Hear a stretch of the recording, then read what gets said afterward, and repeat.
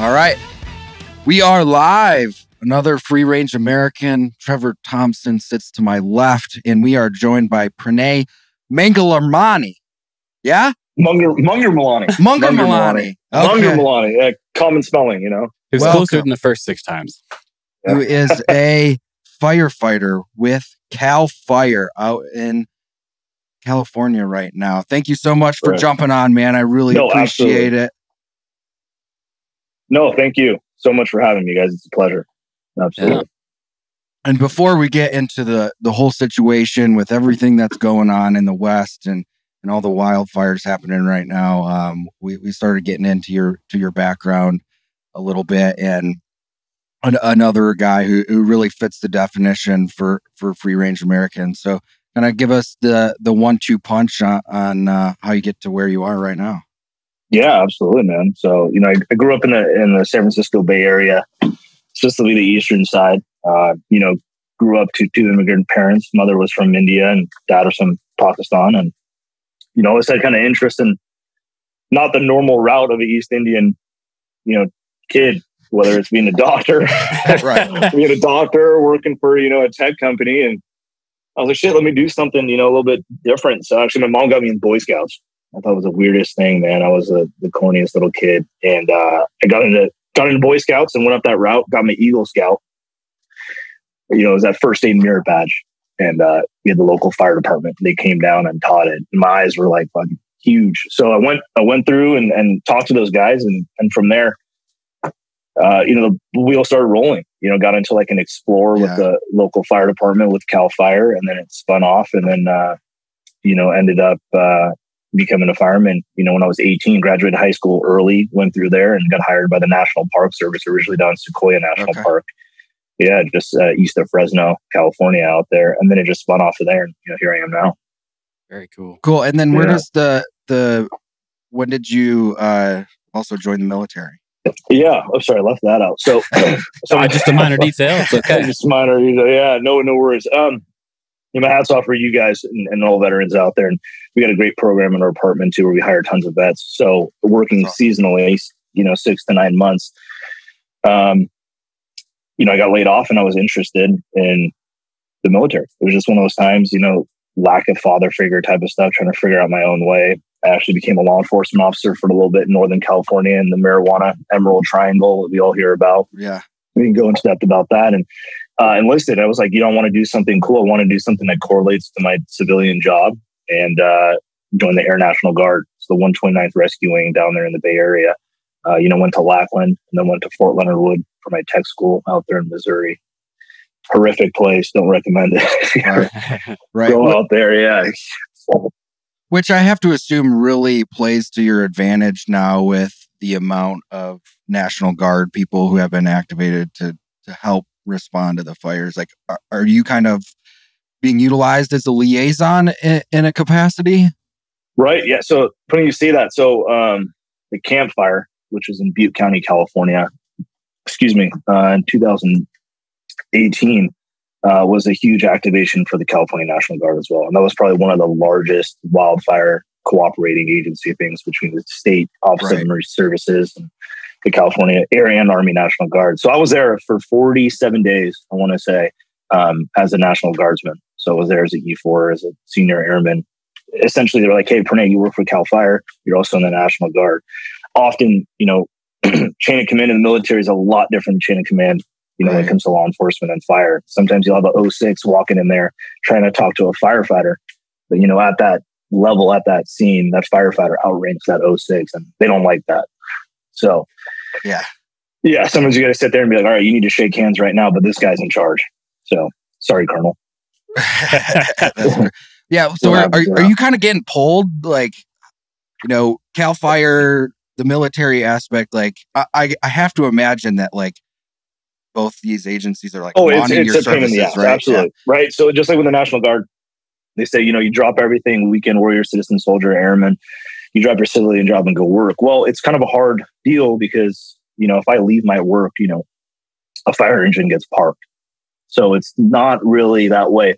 Luckily, with the support with my unit, we have so many of our Pavehawk helicopters and our C-130s as well, HC-130s, excuse me, that are involved with rescue operations and water drops and bucket drops, that they kind of were like, all right, keep on doing what you're doing, make up your drills later or whatever. Right. So yeah, That's so good. look at a good rapport. Absolutely. Awesome. And you were telling me earlier, you Medford, Oregon is your hometown. And so Correct. like you're the guy, in addition to all the things you're capable of doing through your profession, like this directly impacted you on a very personal level, right? Absolutely.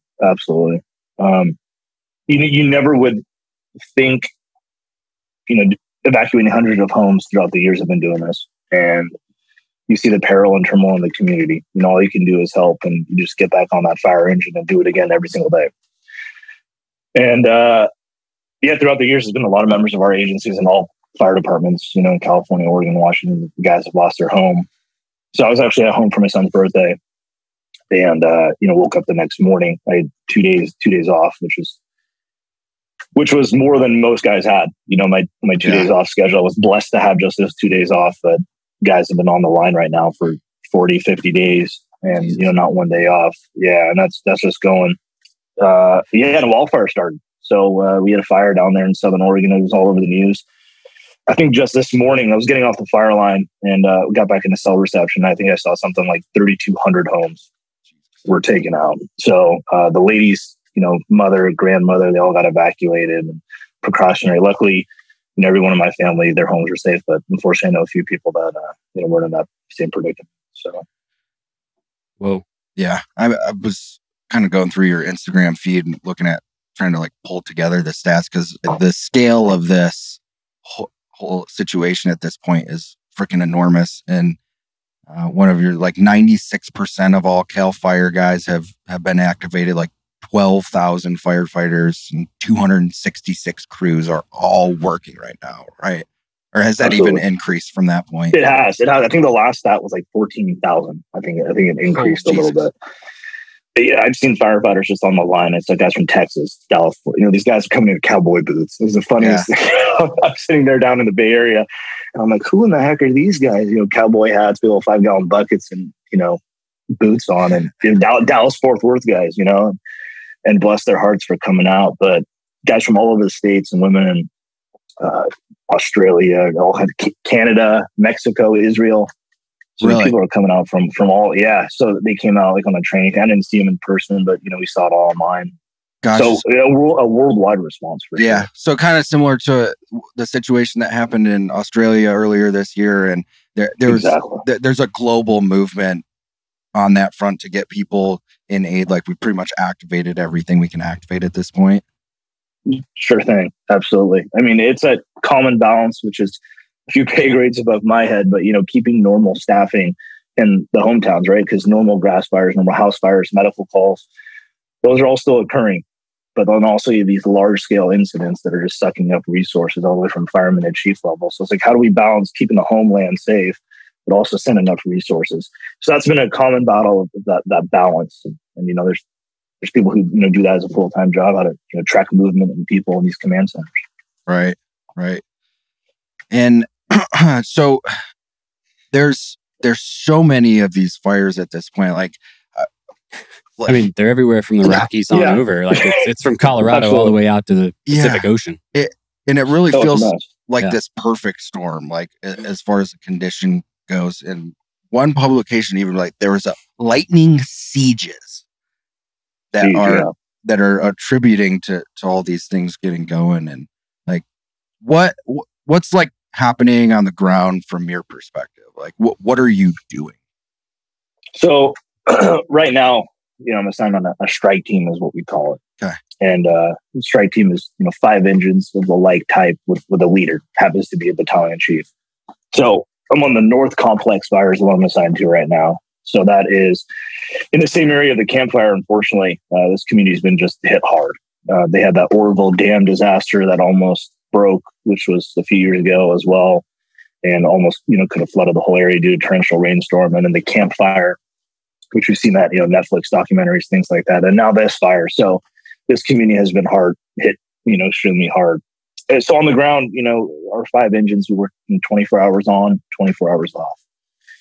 So whether it's sleeping in a base camp or a hotel on our 24 hours off, where I'm at now, and then we're on the line for another 24 hours straight.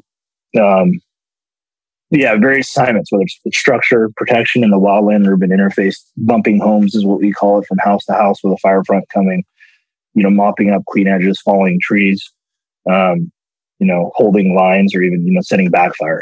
So there's all kinds of different tactics involved with what those assignments may be, and they change every day. So. Yeah, and that's all determined on condition and weather and like what's at stake and where you need to push the fire around. Absolutely. Because I assume you're pushing as opposed to trying to put it out. Like you're trying to control and move it.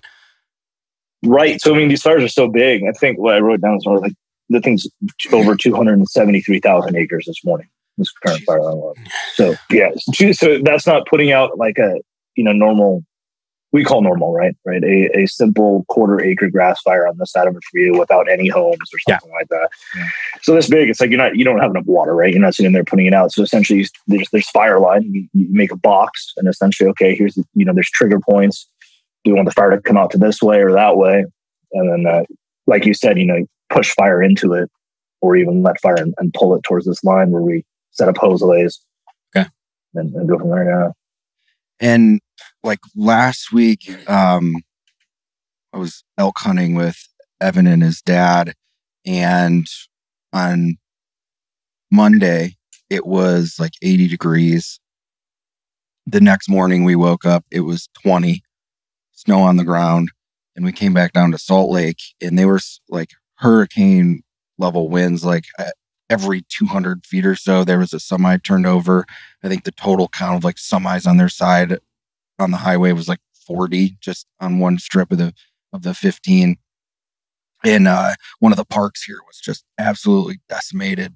So like I have to imagine like the wind conditions were fairly similar out there in Cali, where it's like you're probably just like, are you fucking serious right now, man? Like where's that weather at? Send it over my way, please. We needed it. Yeah. It's crazy.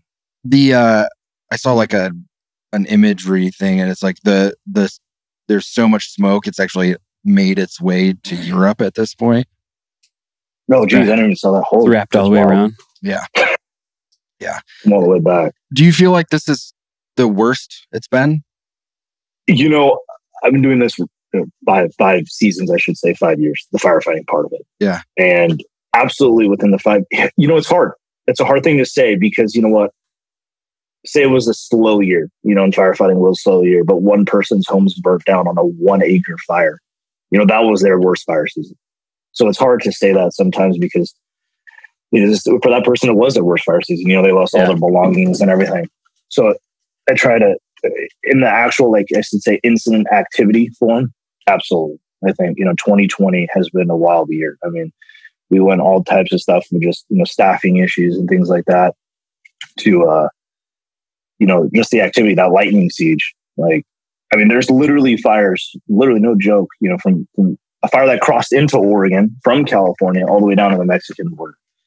And every agency in the world, whether it's U.S. Naval out of San Diego, their fire department was up here. All the way to some local tribal volunteer department to the state, the federal government. Literally everyone is out here to, a volunteer. So I think this year has been quite the year. And I should even say this, I don't even want to jinx myself, but historically, we're not even at the worst part.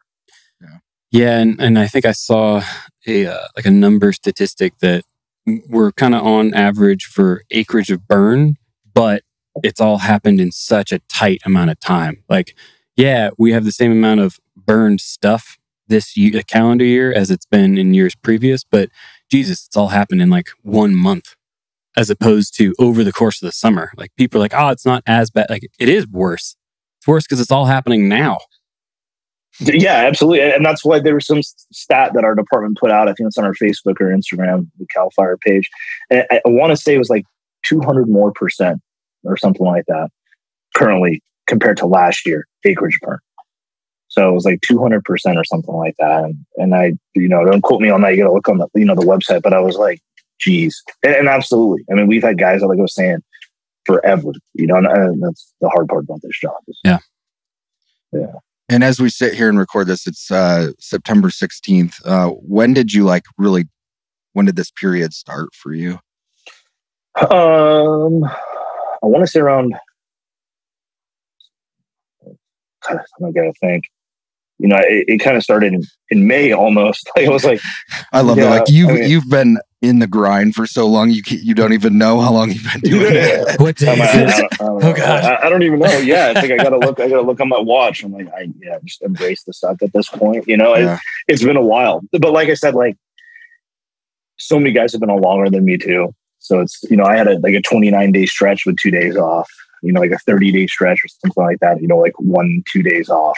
And guys haven't had those days off, just might have some commitments going on or something like that. And just happened, everything lined up that I had, I was extra that day or whatever it may be, my son's birthday, but I mean, that was a blessing, guys. I mean, I was just off the phone with one of my buddies and, I think it was like day 57 is what he said he's on. So it's like, it's a mess. It is a mess.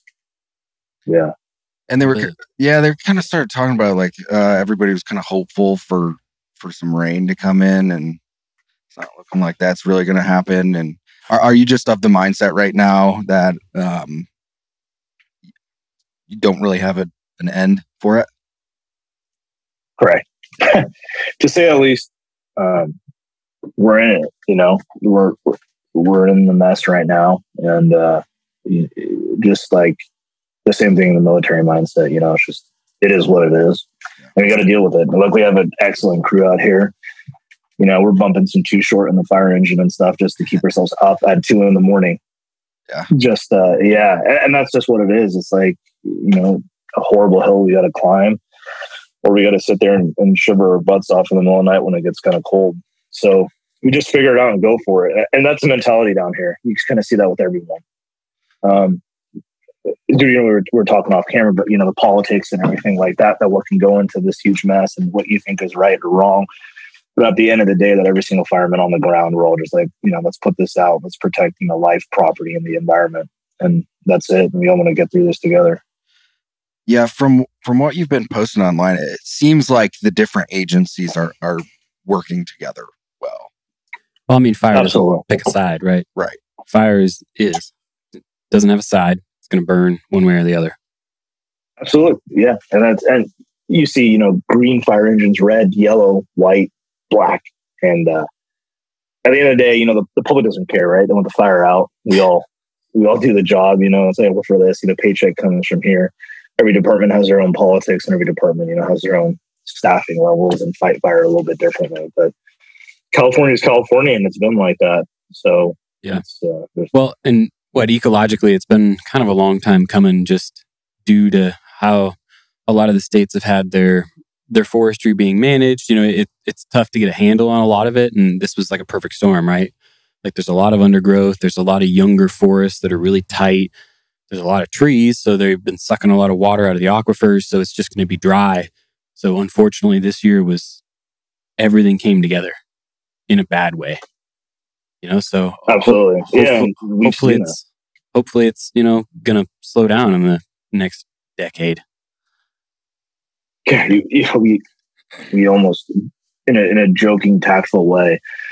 Every year we're like, how is there still more land to burn in California? Yeah, isn't it all done?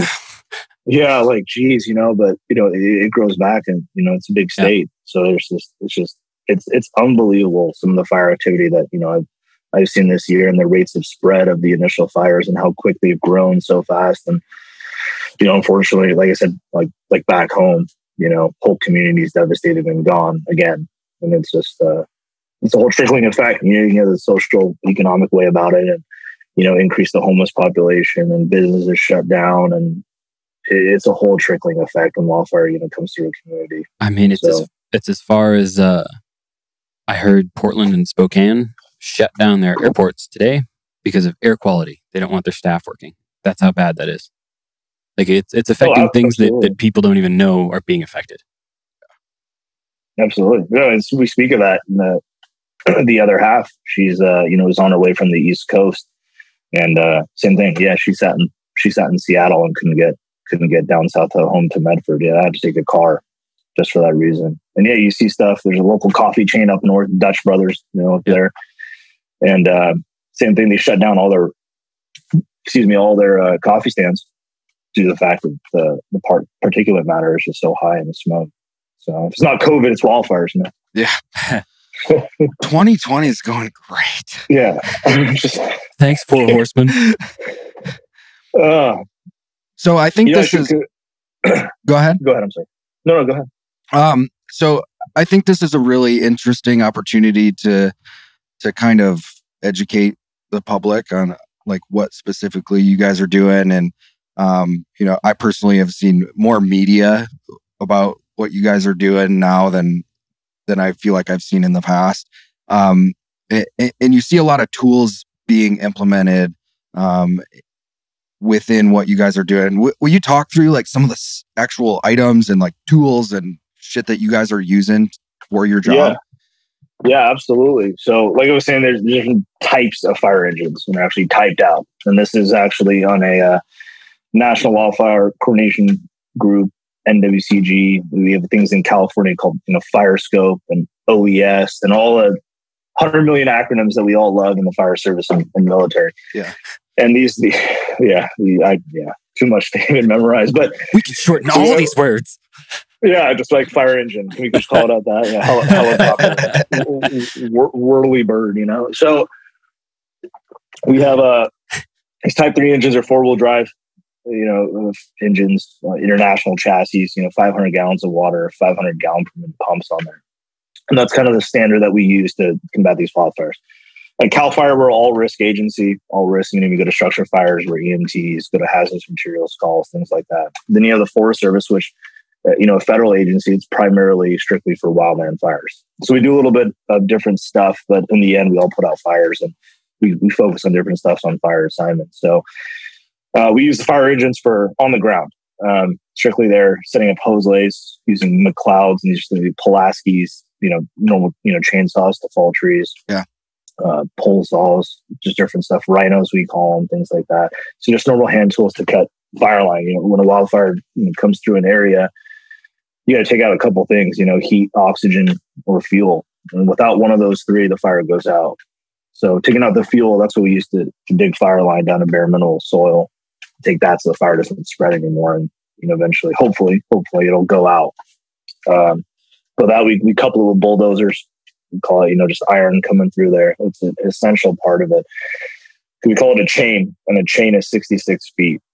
So the chains per hour versus like a 20-person hand crew or engine compared to a bulldozer is significant. A D6 rolls through there, and a nice cat just takes out everything. That coupled with aircraft, that's been a huge subject this year, especially. And unfortunately, in the last few weeks, it's not been a thing because it's been so smoky. The whole Bay Area, especially San Francisco. They can't fly. Correct. Yeah, they can't fly usually. You guys saw what I think was the 40th. What was it? 40th CAB, I believe, out there out of Fresno. That rescue that they performed, which is pretty badass. And that night vision, things like that, running knobs on copters and ships. And that's the thing that we're eventually gonna. You see that in LA County, they run those types of helicopters. So you have the National Guard, which actually gets activated. They actually want a joint venture with the Forest Service, and they actually put retardant in those C-130s, so actual U.S. Air Force C-130s loaded in the back. And those coupled with our own aircraft and contract aircraft, and we purchased all kinds of different stuff. So it's huge. The aerial asset and the dozer aspect and hand crews, everyone works together. Right. That's what I'm getting at. Yeah. So that communication process when you're communicating with air, how does that work to where how are you deciding where that water or whatever type of liquid you're pouring on the ground, what's that process like? Yeah, we'll hope, hopefully it would be beer coming out of those air tanks. That would be the best. But so we have a thing called an air attack. So it's basically a commander, you would say, a supervisor in the air that flies around. He's overseeing that air show. He's talking to a commander on the ground, usually the incident commander on a frequency, and they're coordinating together. And with the air attack, he's basically, you can call it spotting plane. You hear things like that. You can see things a lot better from the air. Right. Seeing like, okay, hey, you're getting a flare up on Division X-ray or Division Alpha. All right, hey, we're going to send some ground resources in there. I need a couple of drops. So it's effective too, because you have to have, when the retardant drops or the water drops out of a helicopter or an air tanker, it's imperative to have the ground crews, because they get in there, then they're going to fall trees, they're going to mix up that soil, and that's how the fire stops. You know, and obviously, like the word retardant, you know, it doesn't necessarily put fires out. So that's where a lot of people get confused. You see that red stuff falling out of the sky. It's usually right in front of where the fire is going to go to slow it down to get those ground resources in. Gotcha. Quickly. Okay. So it's giving them time. It's like a gap. They're gapping themselves so that they have time to then dig the line to truly stop that fire from pushing. Absolutely. Yeah. And a lot of times it's ineffective as well. You know, if that fire, they'll just, you know, chew through the retardant itself or spot over, you know, and some of these fires this year, we've seen mile-long spotting just due to the winds. So in an amber wash, you know, literally it's hard for even me to imagine to see that, but you know, these firs or all these trees and shooting embers a mile ahead of the fire and then starting another fire. So that's where the wind play comes into effect. Yeah. Yeah. And when you guys are on the ground starting fires to direct it kind of where you want to go, like what devices are you using and what's the thought process and how are you deciding like where to start and to kind of direct it where you guys want to go?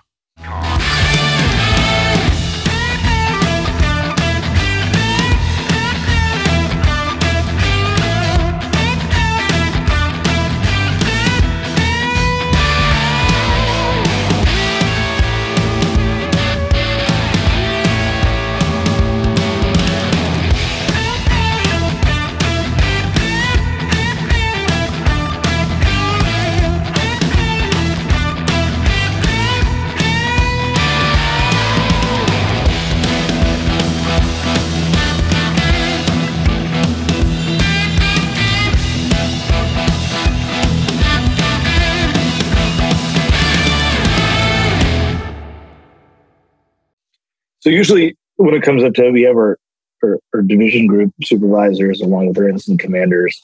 And, you know, every day they have planning meetings with these incident management teams. And they get together and they look at it. They said, hey, will it be more effective to put in a hose lay and put this fire out? Or can we use a natural barrier such as, you know, a river or a massive rock outcrop or a highway, you know, and say, let's fire off this road.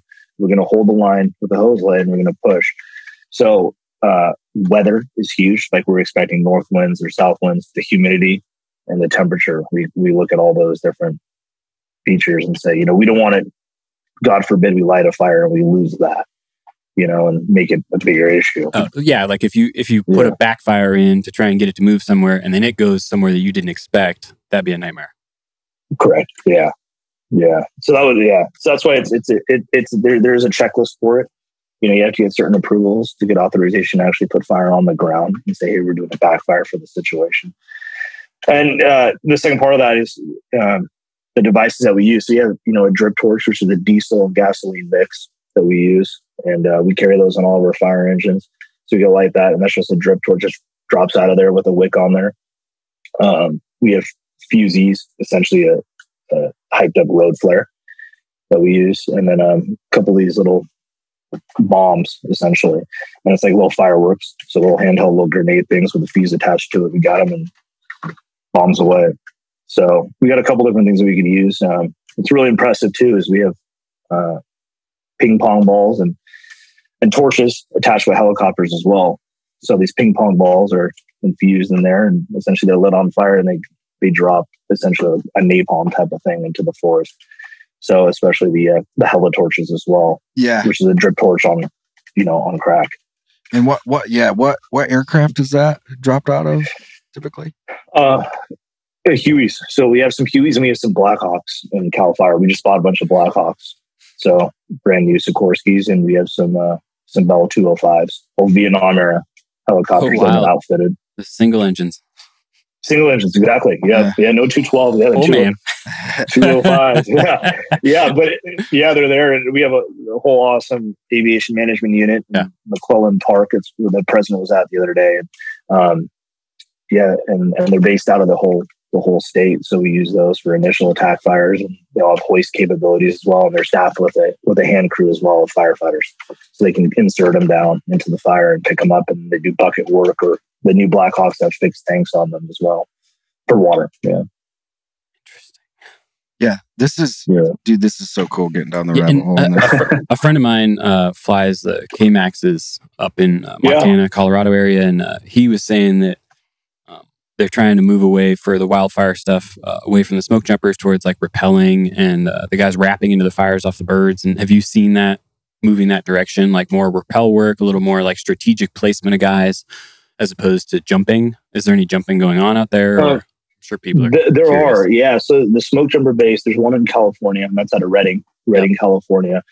And that's their Forest Service employees. So they're typically used on forest fire. I say forest fires, the U.S. forest property, I should say. I mean, there's 18 national forests in California. So those are typically used on those just extreme remote areas where, it might be 3-4 hours that we even get in there by engine. Gotcha. It's definitely an elite group.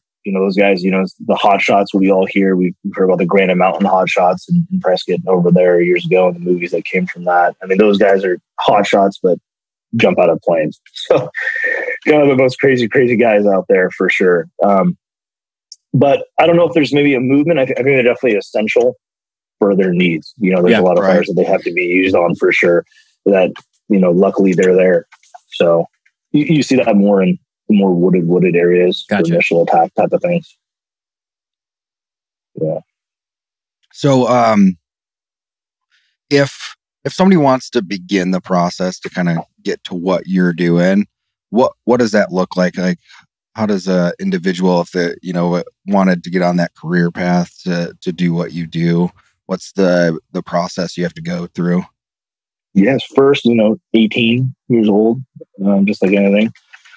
Go through it. And what I recommend, my route is I went to, we call it a fire academy. I paid out of pocket, went through a fire academy in actually Lake Tahoe, California, went through an EMT program myself. And a lot of it is, they say it's one of the hardest careers to get into in California. I forgot the statistic. I think it was like 10,000 to 1 of people who want to be a firefighter. And then out of 100 of those, there's some statistics. So it's pretty competitive. The job is a blessing in itself. However, it takes a lot of hard work to get there.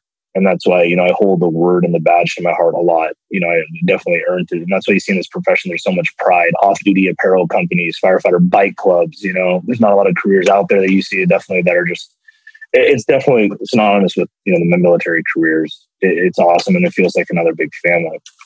But there's a digress. And you go through, you get your fire academy, you get your certifications, and you start applying. And, you look for a local fire academy, you get your wildland firefighting certifications and structure fire certifications, and you apply. So my department, we hire seasonal firefighters every year, usually in the November, December month. And you put in your application, and they'll ask for so many different certifications, which hopefully you gain those through your fire academy. And you apply, go through the process through there. But there's so many different outfits as well. We have private firefighters too. And that's the thing. There's a lot of government contract work out here as well. So there's a lot of guys in Oregon is a huge producer of those that you can go through, and you still got to get some of these certifications. Even through them, they offer it and pay for it.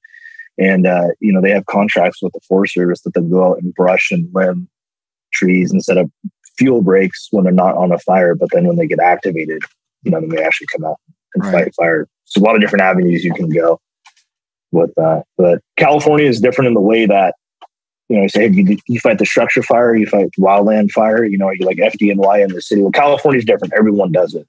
So there is no real structure fire, wildland. Everyone is an all-risk firefighter, with the exception of some agencies like the Forest Service, which primarily focus on the wildland.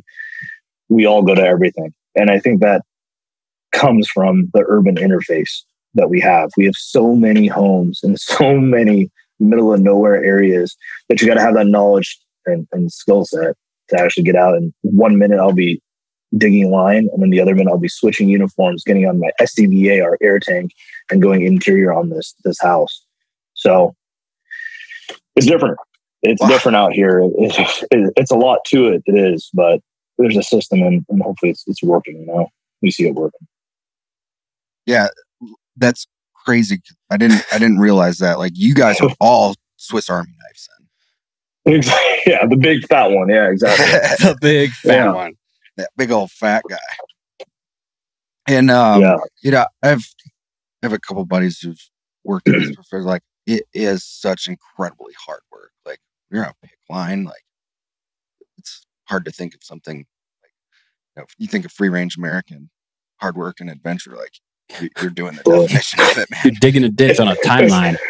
Yeah, you know, and it's like a hard one to say, like, oh yeah, we were busting our ass last night and things like that. It was tough. You know, it was absolutely tough.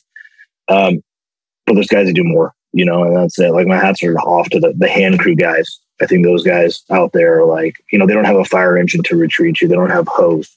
You know, they're out there digging line. And, you know, just this year we have a lot of our firefighter hand crews as well. And there's, you know, the inmate hand crews as well. We work with those guys, and those guys are godsend. A lot of them, they're on by choice with decisions they made in the past. But right then and there, you know, we don't care that it's this prisoner on their pants. Like, we're all firefighters, and we're all, you know, ready to go to work, especially with those hot shots too. So it's quite the operation.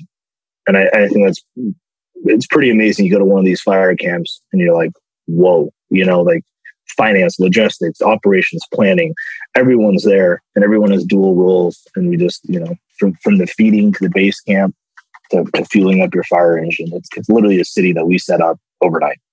Yeah, it's incredible. Now, say you suddenly find yourself in a worst case scenario. You're kind of surrounded by fire, and yeah, it's been shown in movies before, but you never like really get the nuts and bolts of, you know, what happens in that situation. Like, if you guys have to like hunker down, what's that equipment that you're using in order to get through that? So I've personally never, you know, deployed a fire shelter, is what we say. Yeah. Thank the Lord. And I hope I never will in my career. You know, unfortunately on this current fire that I'm on, you know, there was a shelter deployment. And everyone survived, but in that situation, all your options have ran out. So, like we were talking about backfiring, you know, that's something that you can do, is you can sit there and backfire your way out. Like, if you're in an area like, all right, we're going to put fire on the ground for life safety reasons and push the fire out and create black. We always say that, you know, 1 foot in the black and the green. And black is, you know, the burnt area. So obviously you can't, you know, rekindle. So that's a safe area that you can go into, or something we call a TRA, a temporary refuge area. That's some area that we kind of like, you know, or a safety zone that we pre-designate before that, hey, if this thing blows up or gets out of control, we have a major wind shift, we're going to drive our engines, we're all going to, you know, kick butt and hike out and run to this area right here where we feel safe enough that we don't even have to deploy our fire shelters, that we'll let this fire blow over. And yeah, I've been in one of those situations. So not here in this 2 years back, but we had to go to a safety zone, TRA type of temporary refuge area, and let the fire blow over and get back to work as soon as it blows over. Whoa. So yeah, the things that we use for that. Yeah. The fire shelter's there, you know, but you know, thank God I haven't had to, but it's a common occurrence every year. Usually seen in the United States, it happens. And unfortunately, God bless their hearts, you know, the Granite Mountain 19 and so many people, and you know, don't come out of that, because that's a last resort. And what does that fire shelter consist of? Yeah, so it's you ever go to Costco and have a chicken bake? You know, one of those? Yeah. Yeah. So it is basically an aluminum, not the exact material, but basically those aluminum emergency blankets type of thing. It's a lot heavier, so it's, it's all folded up, carry it underneath my pack, underneath my back, and basically you pull it out and you shake it out, and you climb into it, and it's got aluminum reflective material in there. It's got handles to hold it down, because usually in that time there'll be high winds, whether it's from the fire just ripping through or, you know, a wind event. and reflects all the heat that it can. And you sit there and keep your face down. You should take some water in there with you and a radio, and try to cover your face as much as you can and let this fire blow over you. So, holy crap, that's not a lot. That's not a lot between you and the thing that's trying to kill you. Especially when you describe it as like the thing the chicken bake comes in. Yeah. I can't imagine it stays cool when you're doing that. No, yeah, and almost hate to say this, and I don't even want to joke about it. So we have these practice fire shelters. So every year we do recertifications, and they're just small little tarps, thin tarps, and you will sit in there for like 10 minutes, or we'll do a timer and be like, hey, we'll do a case study, just like this workout of the days that we do at the firehouse, and we're like, all right, we're going to do a 6 minutes and 23 seconds because that's how long, Hotshot Crew 1 was in their shelters for. So we're going to sit in these shelters for that long. And my Lord, after like 3 minutes of not even a full shelter, I'm in there sweating, claustrophobic, everyone's breathing heavy. And we're like, geez, I couldn't imagine. Then you throw fire in. It's like, sorry. Yeah, it's incredible. It's definitely, yeah, it is. It is. And guys who survive for that, I mean, those are the guys that I want to, chat with and learn from. Like, what was your decisions? How did you even make this? How did you get through it? What was going on in your heads? And sometimes you just fucking, you tear up. You're just like, holy smokes. Just talking to, the Medal of Honor recipient or something like that. Like, wow. So. Yeah. And on the preparation side of this, I'm sure you guys all have a different kind of theory when it comes to fitness. Like, I'm of the assumption that like this is of high priority to you guys to make sure that you're maintaining a certain level of fitness. What do you kind of do on the prep side to like just stay at the certain level you want to stay at? Absolutely. So like on our days, on this fire assignment, we're working out already, doing our job. So we were 24 hours off as I'm on like right now. And after this interview, I'll take a shower and hunker down and go to bed. So there's not so much on these that I'm doing. However, at the station level, yeah, absolutely. We work out, 1 to 2 hours a day, if not more. We're a lot of times to actually work out. We have a full gym and, root bags and all those type of things that a lot of guys are in a CrossFit, some guys are just in their powerlifting, but we hike a lot too. So we kind of do workouts that are applicable to the job. Right. So we'll get, throw hose packs on our packs and hike up a steep ass hill and go from there, or maybe do push-ups on the way up or lunges or things like that, or fill up 1.5 inch hose. That's what we use. And, fill it up and cap it and drag those hose. So physical performance imperative. Yeah. It's a huge thing in our, cooking and eating. You got to be good at both at the firehouse. So yeah, if you're working out that much, you're going to be eating a lot. Yeah, absolutely. So yeah, working out is a big thing for sure. And, if we have an assignment that, we're not that physically active, we'll get out and do something. We'll just bust out some push-ups or do some body weight workouts, things like that, or hit up the hotel gym here, something like that, if there is one. Yeah. And as far as like when you're out and about, like what's like on your body as far as like, you guys have to make sure that you're putting food in your bodies to keep those energy levels high. Like, what's kind of your EDC, so to speak? And you mentioned, like you have the shelter. Like, what else is there? Like, what are you carrying? What's standard? What's something you can choose versus somebody else? Like, are there things you guys have to carry in certain places on your body? Stuff standardized like that. Absolutely, and this is kind of where I mentioned the military and how. Rewinding back, if somebody wanted to do this as a career, I'd probably hit them up and be like, hey, join the military first. Yeah. Because so many things that I have learned in the military, embracing the suck and Air Force jokes aside, just getting yelled at, at Lackland. Like, oh, Lord, like, what is this guy yelling at me for? Go through a fire academy? Like, I've done this before. Yeah. So that gives you a huge advantage already. So that being said, hiking a lot with a lot of weight and professionalism. So, on a fire, we all have, essential stuff. We have our gloves, almost like pig hide gloves that we wear. We have Nomex. That's the fire resistant material that we wear. So we have a Nomex pants, Nomex top. Again, like our plastic helmets for the wildland. We have a shroud that goes over and we can wrap around our face. And that's used, usually, right in front of the fire front. Some, a lot of guys were in the Oakley standard issue stuff. So we all kind of pick and choose from there, what glasses and then ESS goggles or something like that. Yeah. And underneath that, I'm just wearing a 100% cotton t-shirt in the event that if we did get burnt, that polyester is not, melting, gluing to our skin. Right. Exactly. Usually cotton socks and boots. And, so whites or Nicks. Those are kind of like Nicks is what I wear. And there's other types of Danner makes some great boots too. So usually, just Vibram sole, 8-inch lug type of boots. Yeah. Essentially these overgrown logging smoke jumper style boots. And then they're pack wise. Again, like I was saying, the military stuff, I had all Mystery Ranch at my unit. So same thing, like Mystery Ranch makes our packs and Wolf Pack and other things. So that's kind of where different type of styles, they have to be kind of approved with the department, but you'll see a couple people running different style packs. And it's almost like a really nice, a backpacking pack. It's got, Camelback on there, 100 milliliters type of thing, 100 liter, sorry. And then your fire shelter, that's pretty much mandatory right there, and some sort of ignition device. Yeah. So you'll carry a lighter, or we carry those fusees that I was talking with. And that's for, an area that if we're in a crappy area that we need to deploy our shelter and we're in grass, we're going to burn out that grass right in front of me and make some black and put our shelter underneath there. And that's kind of like the basic, minimum of what we need to carry. From my EDC wise, like I have a hose clamp as well on there. So if we're doing a hose lay, and that's a common, we'll start a fire engine, we'll go up a hill and at least 1.5-inch hose and 100 feet of it to get to the fire. So we have to clamp it while the engine's screaming, pumping.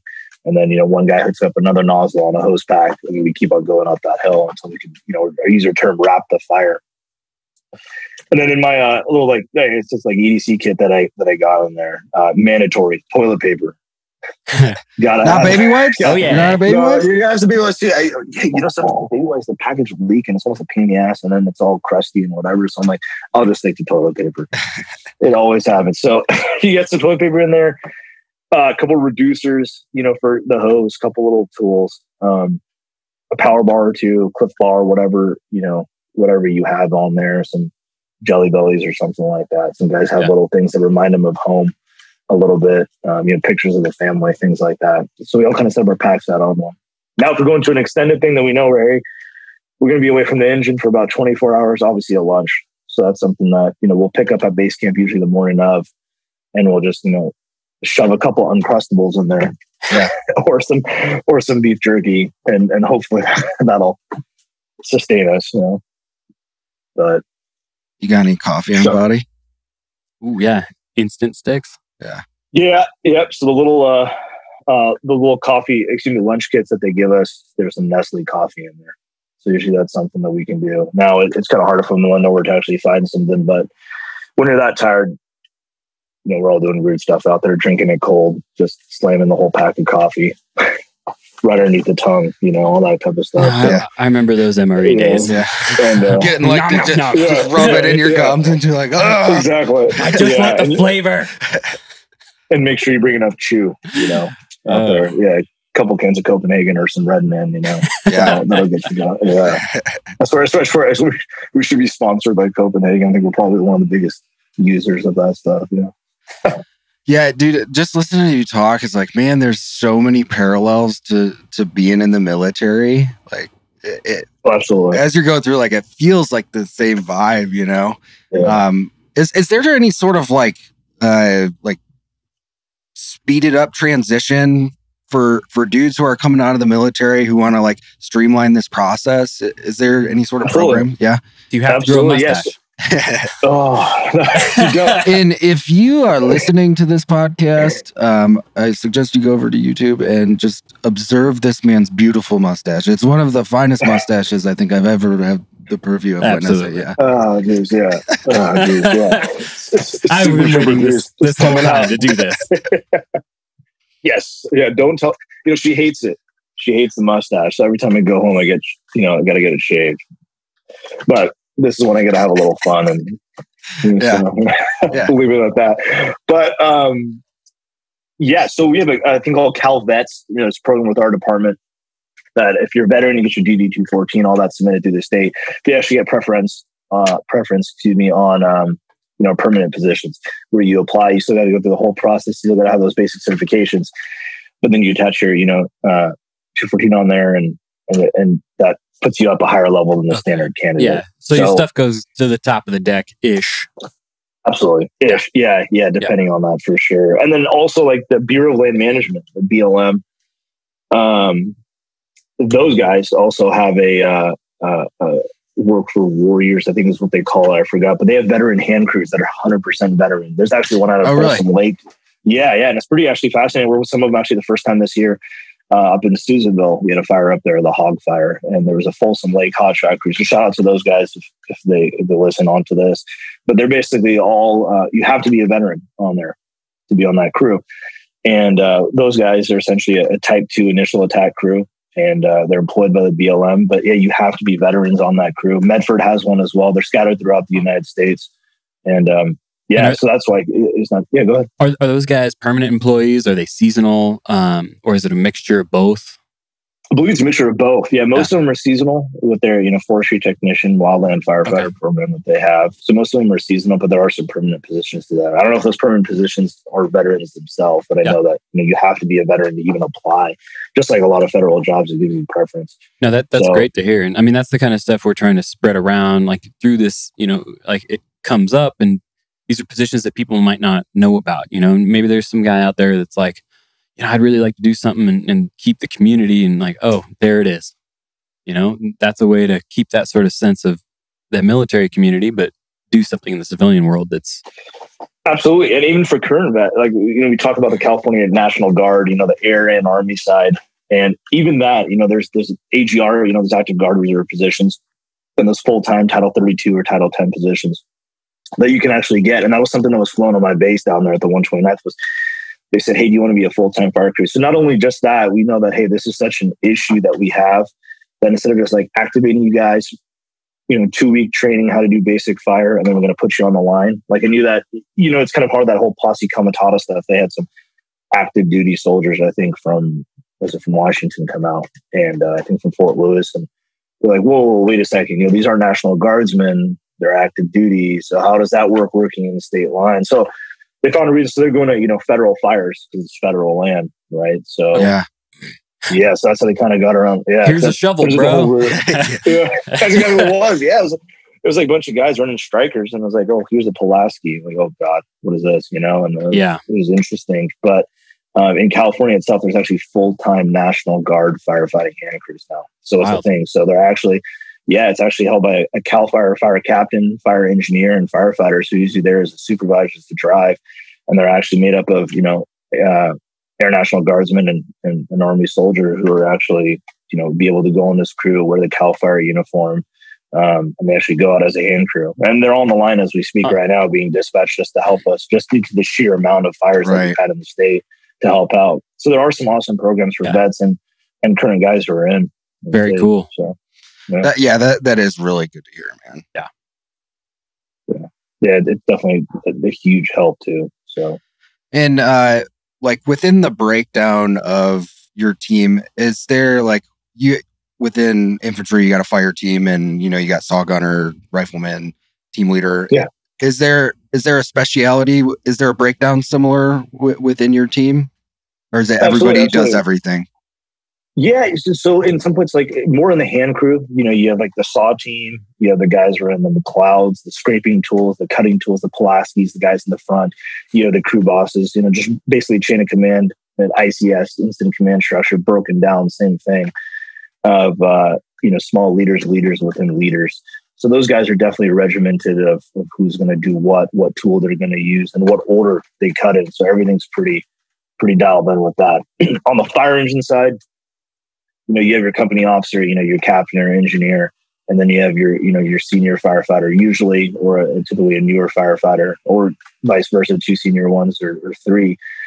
And usually different stuff. One guy's usually running the radio, things like that. One guy's helping him map, hey, where the heck are we going? Looking on our So that in itself, 2 a.m, you get dispatched, you got to figure it out. The company officer is worried about driving and getting there, not killing us.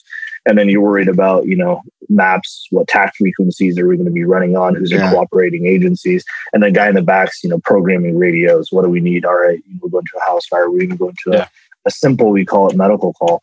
So there's still kind of like unwritten rules, but just like that, you guys know, like the crew cohesion stuff, once you do it for a while with that same crew, you don't got to say anything.